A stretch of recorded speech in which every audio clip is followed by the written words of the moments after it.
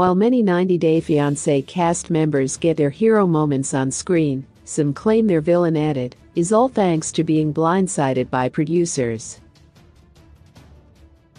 There have been quite a few stars viewers have come to loathe and don't want to see back on their screens ever again. A few have noticeably been a part of couples where one partner blindsided the other, such as Big Ed Brown and Sumit Singh. However, there are some like Evelyn Villegas who only have the 90 Day Fiancé producers to blame for making them look evil or desperate or nothing like their real selves on reality TV.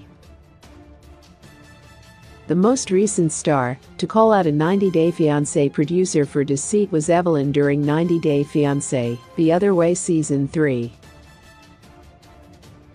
The season started off with Evelyn forgiving Corey for having a fling in Peru when they were on a break after they hastily married. However, soon enough, viewers and even Evelyn seemed to realize there was more to the story. Evelyn claims she was told Jenny would only be a part of a video call. She explained, "I trusted my last producer, and he completely blindsided me." As per the Instagram stories posted by Evelyn, the 90 Day Fiancé producer was a very smart guy who made her weak husband Corey do things.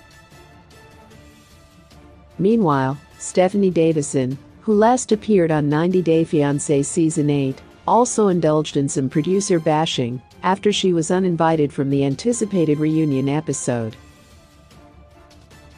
Stephanie spilled her side of the story during her own version of a tell-all on Instagram, where she confessed she and Ryan Carr were already broken up before they began filming. Amidst many other shocking revelations, including the fact her relationship with cousin Harris was completely fake, Stephanie spoke about a producer who asked her to keep filming despite the Ryan split, after assuring her it would help grow her business. Stephanie called the team complete liars, said she dated men of all ages, and was never a cougar. Around October 2020, an insider claimed even Clegg of 90 Day Fiancé, The Other Way, and her daughter Drusilla were difficult to work with. The crew apparently complained about Drusilla being uncontrolled and even causing constant interruptions during filming.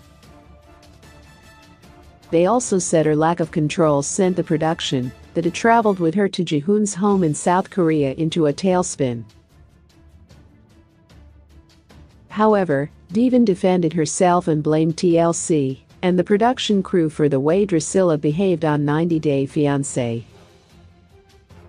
She alleges the producers constantly gave Drusilla a lot of sugar to make her look extra active.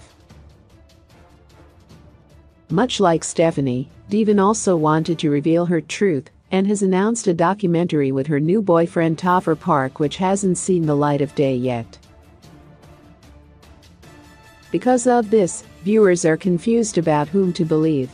They wonder why producers would make their own jobs challenging by indulging in such tactics to create entirely different personalities for these 90 Day Fiancé cast members.